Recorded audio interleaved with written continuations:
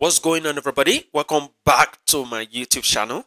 Now look at this nice and beautiful question that we have here on the board that we're going to be solving. And the question says 2 to the power of x is equal to 3 to the power of y is equal to 216. We're to find the value of 1 over x plus 1 over y. So I'm going to be using two methods to solve this question. So I'll be calling the first method, method 1.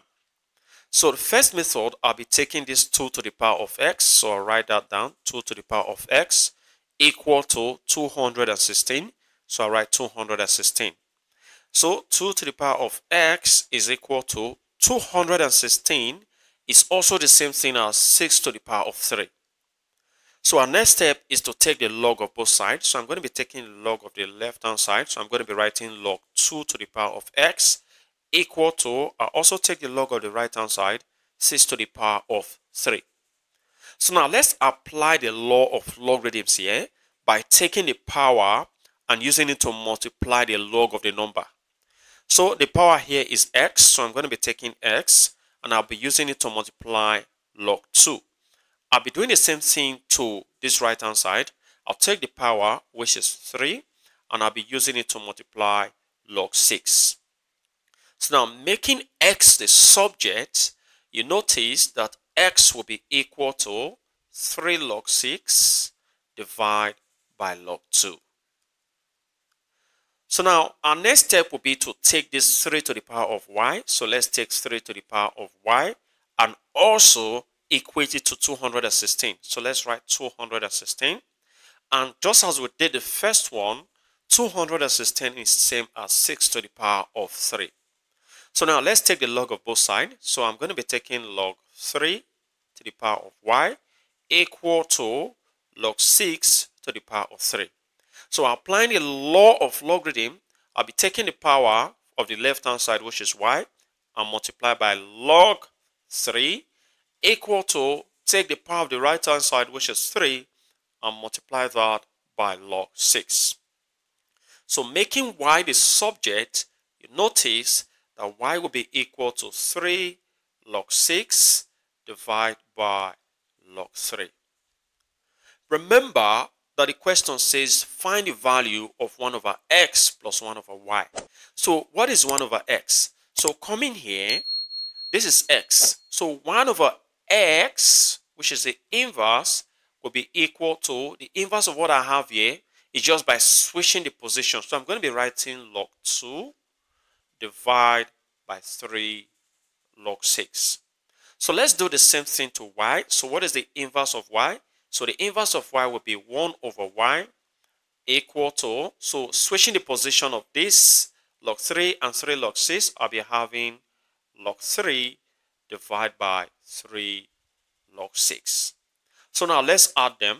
So 1 over x plus 1 over y will be equal to, so let's add them. I'll be writing the first one, which is 1 over x, which has value of log 2 over 3 log 6, plus the 1 of y, I'll have log 3 divided by 3 log 6.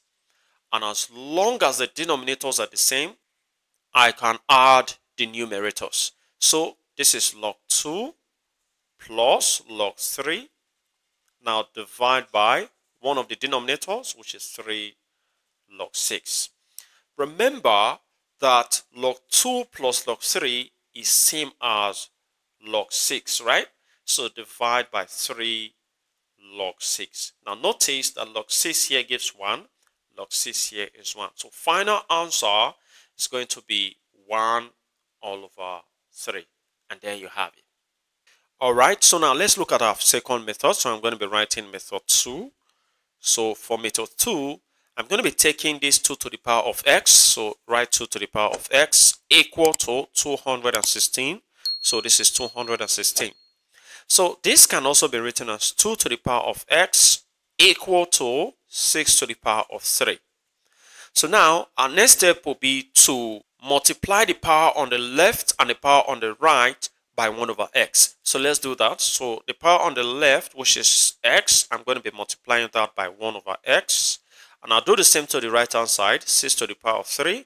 I'm going to be multiplying this by 1 all over x.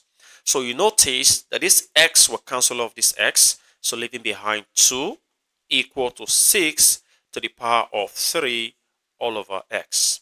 So let's do the same thing to this one. So this is 3 to the power of y. So I have 3 to the power of y equal to 216. So applying the same method, I'm going to be having 6 to the power of 3 here. And now let's multiply the power on the left and the power on the right by 1 all over y. So this becomes 3 to the power of y. So multiply by 1 all over y. And do the same thing to the one on the right. I'll also be multiplying the power on the right by 1 all over y. Notice that this power here can go with this power. So leaving behind 3 equal to 6 to the power of 3 all over y. Remember, power multiplies power. So our next step will be to multiply these two equations. So multiplying these two equations, you notice I'll have 2 times 3 on the left equal to 6 to the power of 3 over x times 6 to the power of 3 over y. Now 2 times 3 is going to give us 6 equal to, now remember we have the same base, so I'm going to be taking one of the base and I'll add the power. So the power is 3 over x plus 3 all over y. And remember, the one on the left is having a power of 1. So since the bases are the same, I'm going to be equating the power. So I have 1, which is the power on the left, equal to 3 over x plus 3 over y. Now remember, 3 is common on the left hand side. So I'm going to be factorizing 3 out.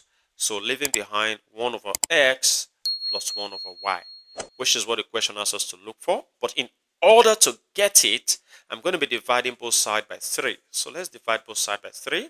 Now notice that 3 will cancel off here, leaving behind 1 over x plus 1 over y equal to 1 all over 3. Or we can write it in an appropriate way as 1 all over x plus 1 all over y to be equal to 1 all over 3. And there you have it. Well, feel free to share your ideas in the comment section below. And if you enjoyed this video and have learned something from this video, don't hesitate to give this video a thumbs up. Subscribe if you haven't. Turn on the notification bell so you don't miss my upcoming videos.